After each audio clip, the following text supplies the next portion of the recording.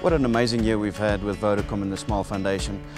Just to give you an idea, 244 tries scored with a total amount of 732,000 Rand for these kids, and over 2,600 kids helped with this initiative. We truly hope that we can continue this initiative or similar initiatives in the future to help other kids.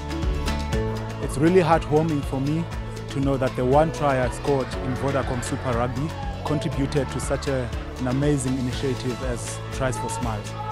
For us as players, it's a great motivation to know that you're part of something bigger than yourself, and to go out and just play for the public and hopefully put some smiles on people's faces. On behalf of Esperanza and the GDE, we would like to thank Vodacom and the Tries for Smiles for participating in the drive for making a difference in kids' lives.